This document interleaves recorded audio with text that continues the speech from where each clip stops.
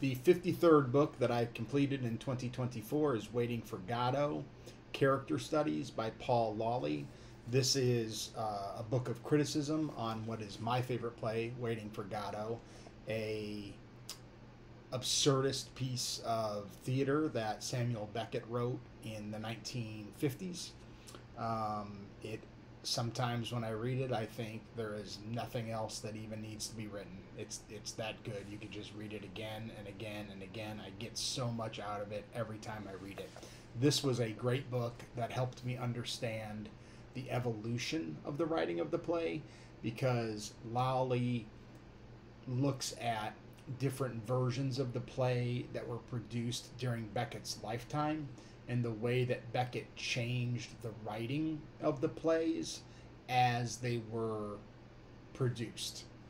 So when he had a problem with the way a director or actors played any one of the six characters in this play, five if you count the boy as one, then he would write and say, don't do it that way. For example, Estragon's pants fall down as a joke all the way to his ankles, and a director had Estragon's pants fall down to his knees, and Beckett did not like that.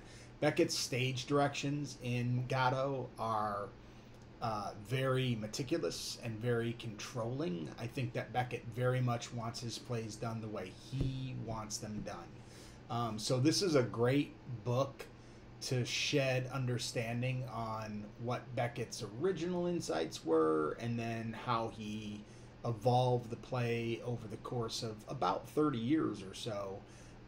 If you haven't read the play, or I would recommend watching the play on YouTube. There's a full version on YouTube that was directed by Beckett, and it is excellent. And this is a good book, a good companion to go along with that. Obviously, only after you've read the play.